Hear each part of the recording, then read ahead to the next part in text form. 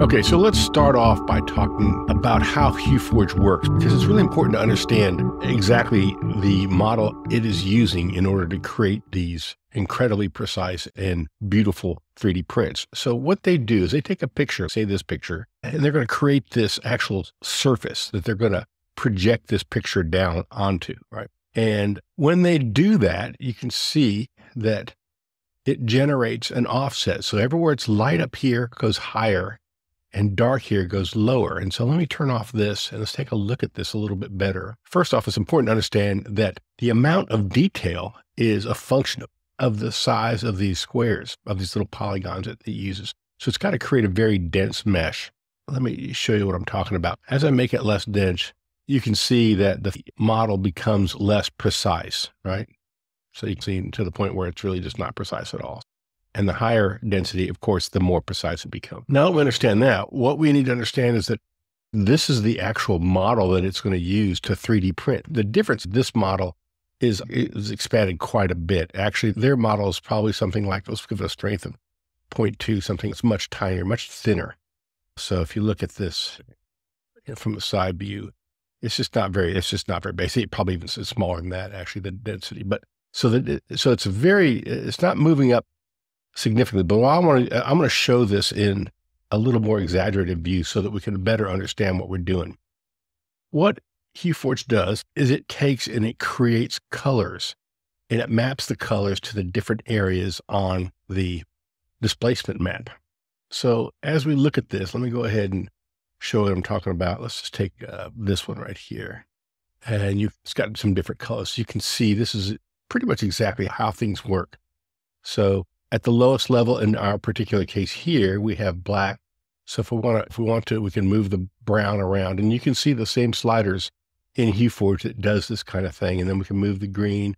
And right now we're having 1, 2, 3, 4, 5 colors. And so however many colors you each use to print is going to give you the amount of control that you have over all these colors and how they blend together and everything. So what HueForge does is it will stop at a certain level and it'll do a filament change. And remember that we have, in this case, we start off with black, then we go next to brown, and then we go next to print the green, and then we print the red, and then we print the white. This particular example isn't taken into account the fact that filaments actually have a transparency level. So that changes things quite a bit. In fact, if we zoom in on this, we just go, let's take the red, and as we move the red up, and let's just go ahead and I'm going to put this into a linear mode, we're going to see as we get to, let's move the white up too. We see that as we get to the top here, and especially if we move this like this, see the white is actually pink now. It's not white anymore, it's pink. And so by understanding where you're going to place that red line and the white line, you're going to be able to affect the color above.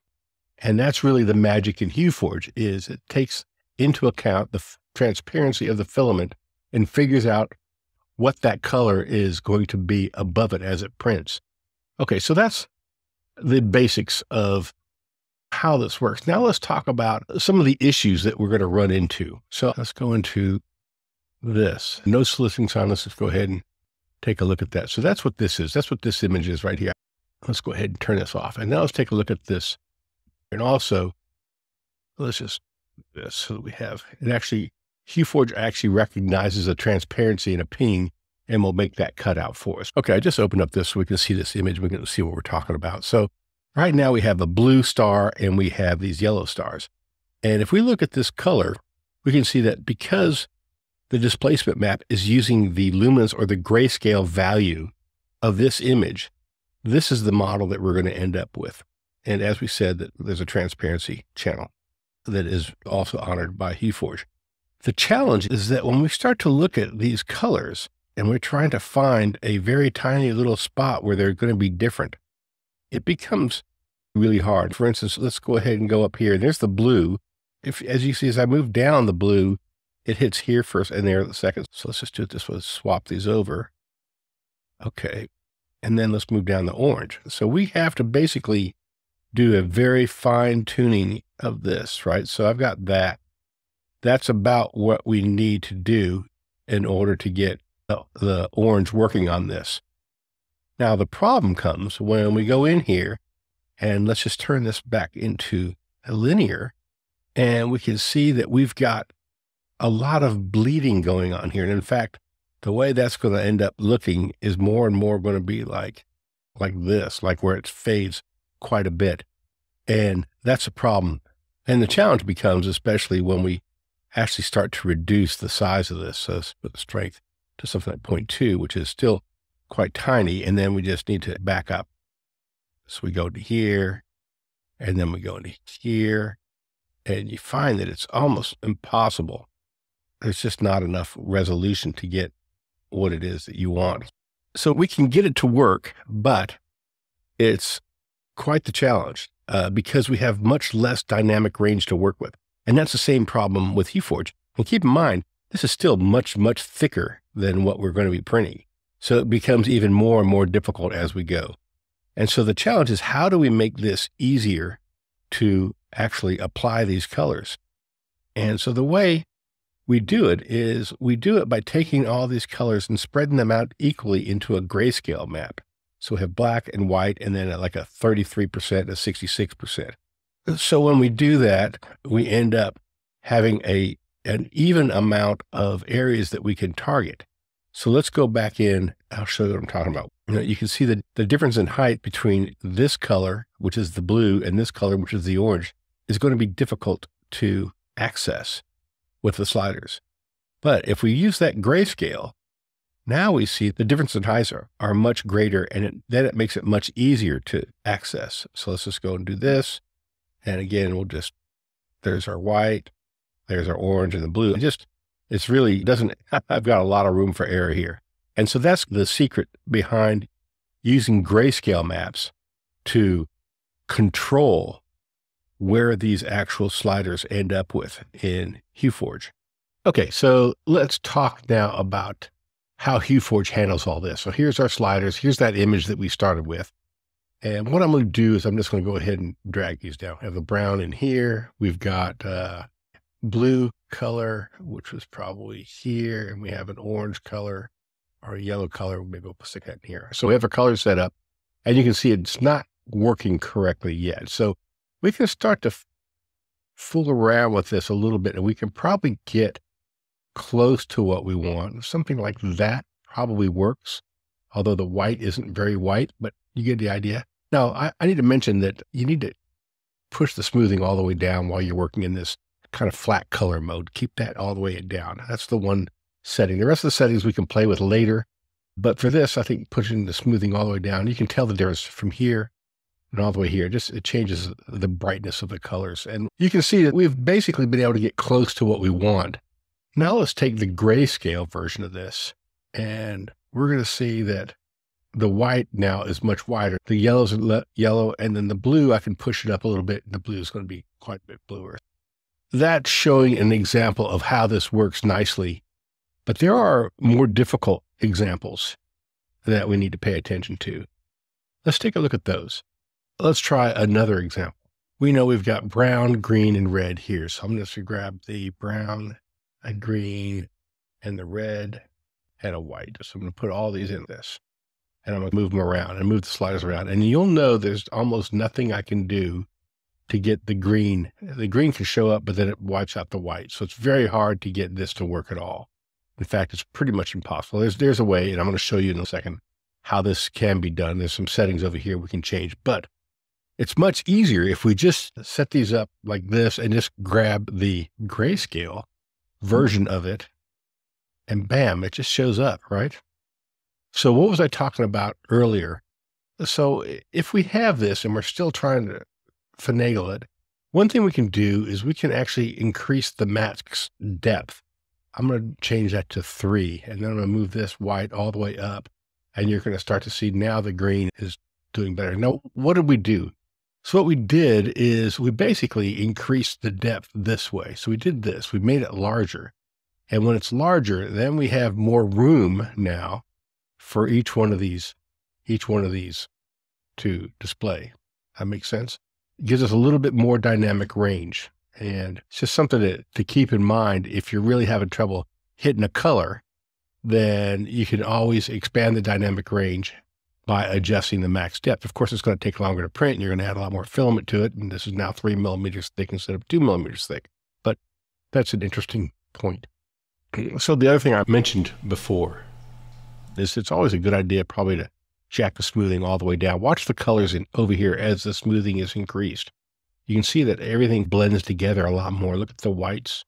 You can tell. So anyway, jack the smoothing all the way down, and if you need to, adjust the max depth. Those are the two things I'd pay attention to.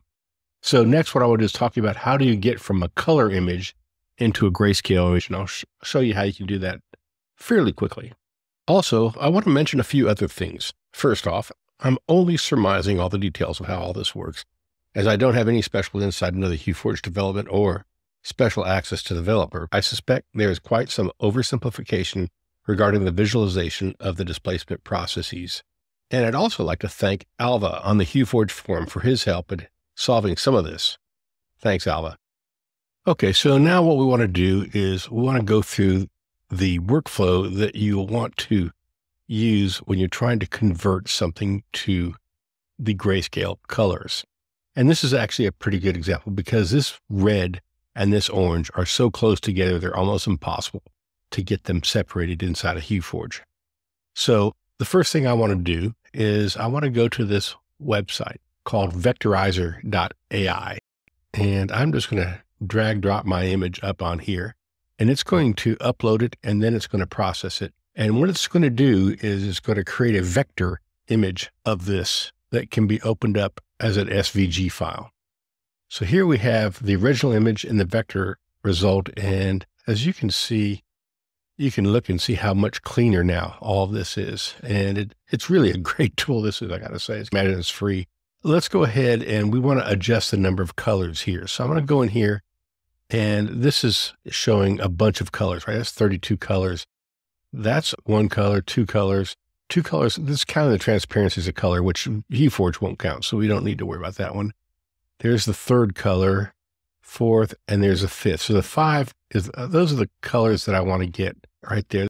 I'll have black and white and orange and red on here. So that's actually 4 colors, but this is showing the transparency. So once I get this, just, I select 5, I hit OK, and it's going to reprocess the vectorization of this particular image. Okay, now that's done. So here's our new version. This is the original bitmap. This is the new one. Once I'm done with that, I hit this download button. And I want to leave these settings pretty much as they are, except for one. I want to make sure I group by color. So make sure you do that. Place the shapes and cutouts and shapes below. So let's go ahead and download that now. Okay, next what we want to do is we want to open up Photopea. It's a free online photo editor, and this is actually the desktop version. You can go look up Photopea. Most of you probably heard of it. It's basically, it's a Photoshop clone that runs in a browser window. So how crazy is that? So of course you're going to get all this on the side. You get all this advertising. I think you can probably pay for it and get rid of that. But what we want to do is we want to open that SVG we just downloaded. Now, what's really cool about this program, and something even Photoshop can't do, is when you open the SVG, it creates a separate layer for every single element. So I'm going to go ahead and I'm going to close all these layers up, as you can see. And now I can turn them off and on, and you can see what we got. Actually, I want to get an outline of this first. So I'll grab this little rectangle tool, and I'll just grab this and put it right here and snap it in like that. And now I'm going to turn it off. And then I'm going to go and click on this magic wand tool. And I want to make sure that I sample all the layers, and I'm going to click it right here. And as I don't know if you can see, but it's actually selects everything in the transparent area. And with this shape 1 selected, I'll click the little mask button, and then I'll hit Control I and invert. So now when I look at this, that's what I have. Now, why I put this little rectangle here, if I double click on this, I can actually change the color of that anything I want. And since this is going to be the background, I'm going to change that to white. And I'm going to move the whole thing down to the bottom, just like that. Okay, so now once that's done, I'm going to turn the rest of these off. Actually, I'll turn them all off, and I'll go ahead and look. And this one right here, this is some outlines and stuff. I'm not sure, some kind of gap stuff that might be used for printing. I don't know, but I'm going to just delete that. Then I'll go and turn this one on, and I'm going to call this one white, but I don't need that because I already have this other one down here. So I'm going to delete that too. And this one, we're going to call black. And this one, of course, is going to be orange. And this one's going to be red. Now I want to take each one of these, I'm going to convert them to a smart object. And once I've done that, I'm going to go ahead and rasterize them. So I basically now have a layer that says red, right? Same here, taking that. So keep in mind, inside these folders are all just different outlines, right? They're different vector shapes. I'm going to take this, turn it on, and we'll say convert to smart object, and we'll do the same thing, rasterize. And they'll go here, take this, convert to smart object, and then rasterize. Okay, and then we can turn this on. So if we turn all these on, now we have our image that we're ready to go, but they're not grayscale yet. So how do we fix that?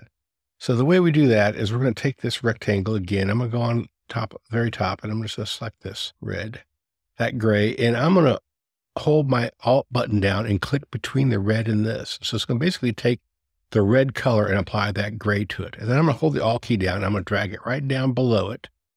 And now it's going to apply that gray color to the orange one. And I'm going to hold the Alt key down and drag down below it. And so now we have that same gray. The black we know is 0, 0, 0. So let's just change this color to black. We're just going to move that all to black just by double clicking on that rectangle. So now we have orange and red. Let's take a look at those. Which one's darker? The red's probably a little darker. So I'm going to set that one to 33%, and I'll set the orange to 66%. So now we have a white is 100%, black is 0. The orange we said was going to be 66%.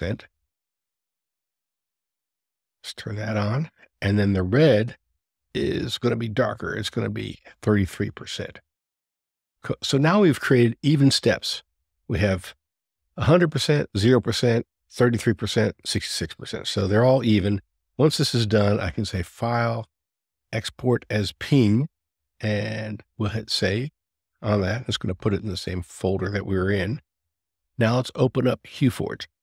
Okay, now that we're in HueForge, let's go ahead and open up this image and let's take a look at it. We know we want white and black, which are already here, and then we're going to want a red color, which is the darker one, and we want an orange color, which is the lighter one. Okay, so this is what we have, and you can see that we can get there, but we just certainly can't get white. We can almost get white, but now once we go down to here, we lose that black, so we have to push that up. Now this is faded. So you can see we're having quite some trouble getting there. This is about as close as we can get. Let's move the smoothing completely off. We still have this tinge. So now let's take the grayscale and drop it in, see what happens. This gets much better. So now we can adjust these a little bit more, and the white looks really good. Black looks really good. Everything looks much better now. So that's the methodology that you use to create a grayscale image. And you can play around with it. You'd be surprised the results you get, even if you start with a photographic image and you convert it using the AI vectorizer tool, and then convert it to grayscales in Photopea. So thanks for watching. Come visit us on our Discord, and we look forward to seeing you online. Bye.